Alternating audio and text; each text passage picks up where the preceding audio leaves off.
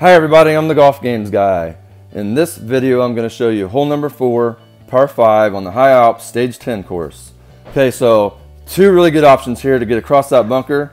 You can just give it extra power, pull back and crush it with wind behind you, and you can land on that second cut of fairway.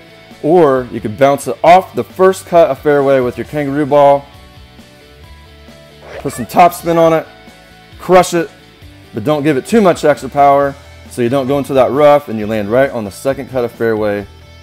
So you have a nice, beautiful, open shot to the green with an albatross opportunity. And I've had better luck getting albatrosses on stage 10 than I ever did on stage 9. So the albatross opportunities do exist on stage 10. Okay, so now we have a yellow target.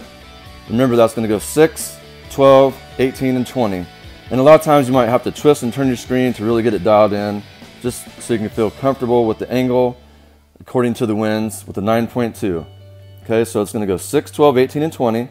So we got it dialed in here. We're going to pull it straight over with our wind.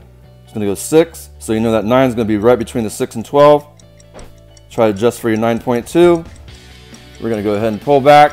We're going to hit our perfect shot like this, up into the air and straight into the cup for an albatross.